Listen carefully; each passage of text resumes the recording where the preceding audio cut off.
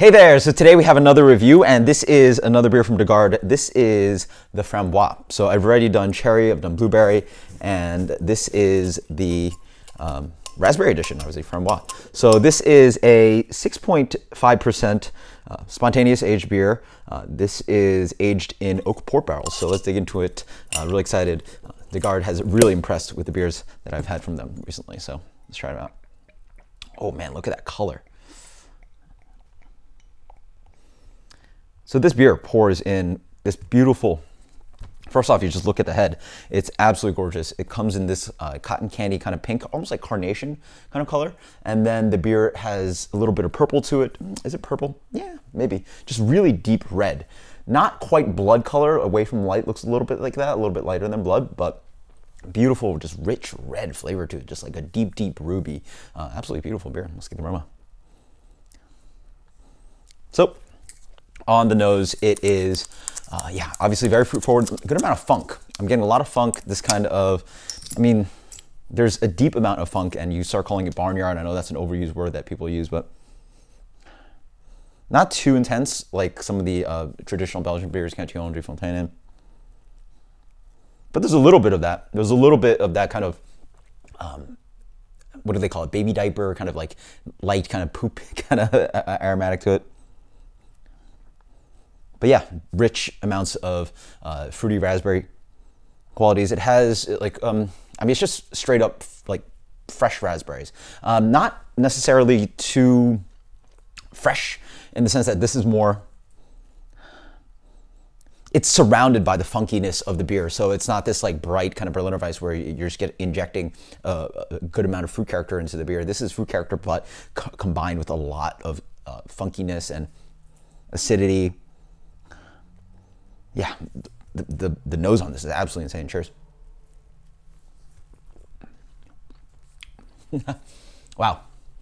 So on the palate, good amount of lactic acidity on this one. So again, lactic acidity is kind of this acidity that you get from yogurt, and it has that kind of flavor driving around in it.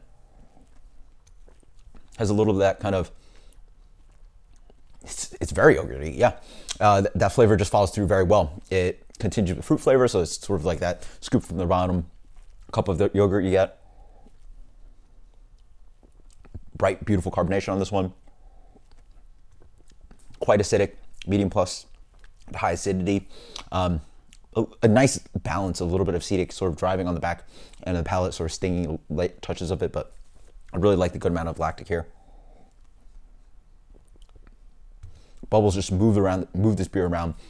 It's very dry, it's very light. It really doesn't drink like 6.5%. Again, the sour beers can be very deceptive on their ABV because the acidity is up in front, so you really don't sense the alcohol a lot of times. As for the fruit character, yeah, it has a little bit of muddled strawberry note, a good amount of the seeds coming through, so not really like raspberry jam, but sort of like something that has been, it sort of tastes like spent raspberries, if that makes any sense. Sort of the qualities of the raspberries are there, the fruitiness is there, but feels like it's not as punchy, which is completely fine. I mean, that's how they've you know, developed this beer. I imagine the fruits were added with fermentation going on, so the bugs have really chewed into the raspberries and eaten up the sugars. That's killer. I will say though, I feel like this one might be a little bit more sharp and acidic. There's a little bit of oak character driving the back end. I'm curious if I'm tasting any port in here because the fruity qualities of port might be blending in with the raspberries. I feel like if I had to rank them, this would be near the blueberry. The creek was absolutely crazy. This was still very good. As for rating, I mean, to think of an American producer producing beer of this quality that is anything of relevance to something like Cantillon would be absolutely insane. And it's not in the Belgian strain of things. It is Garde. Garde is a location, and they are doing what they do with spontaneous beer. But the fact that you have such beautiful complexity here, and I love the carbonation, the fruitiness is nice and complex and not just straight jam in your face kind of flavors. And so as for rating, that's beautiful. 97. Just gorgeous sour beer. I mean, what else can I say? 97. Yeah. This is Garde The Framboise. Until next time, guys, cheers. Later.